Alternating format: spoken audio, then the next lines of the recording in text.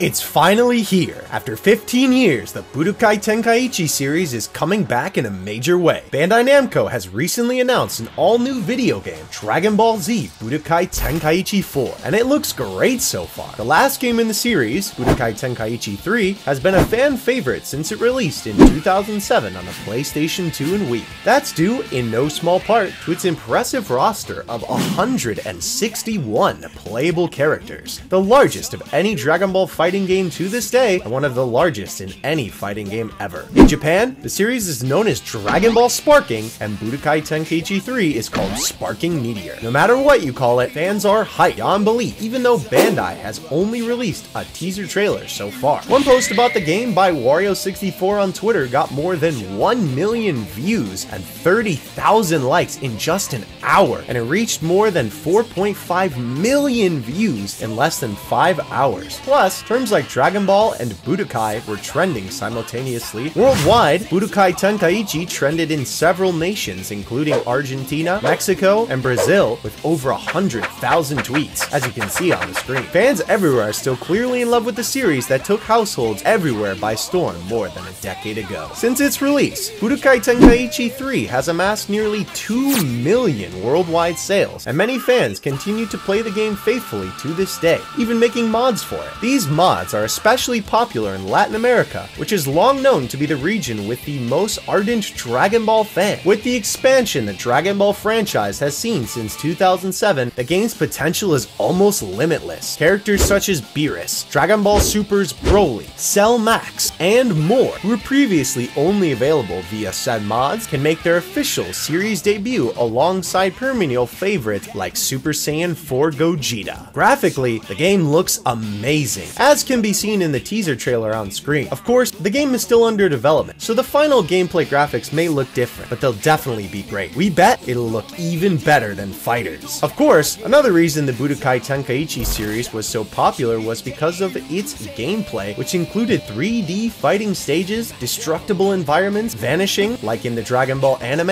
and more. Seeing these elements return to modern consoles will surely be nostalgic for many older fans, and novel for young ones. And Bandai may even surprise us with a few new elements as well. On Twitter, we asked the fans what they would like to see in this game. Everyone's answer is story mode, open world, super manga arc adaptations of the Moro and Granola arcs, and of course, mainline anime story adaptations from Z, GT, Super, the movies, and overall, a big roster. What do you want to see in the game? Tell us in the comments below. Only time will tell what becomes of Dragon Ball's newest video game. How many copies will it sell? How many characters will it have? What will the gameplay be like? With all these uncertainties, one thing is certain. We'll be here to answer all your questions and keep you updated on any and all things Dragon Ball. So make sure to subscribe to DB Hype for more awesome news and content about our beloved franchise. That's it for today's video. Leave a like if you enjoyed and tell us your thoughts and ideas below. Are you excited for the new game? Did you ever play Budokai Tenkaichi or other Dragon Ball games as a kid? Until next time, this is Dokkan Assets, signing out.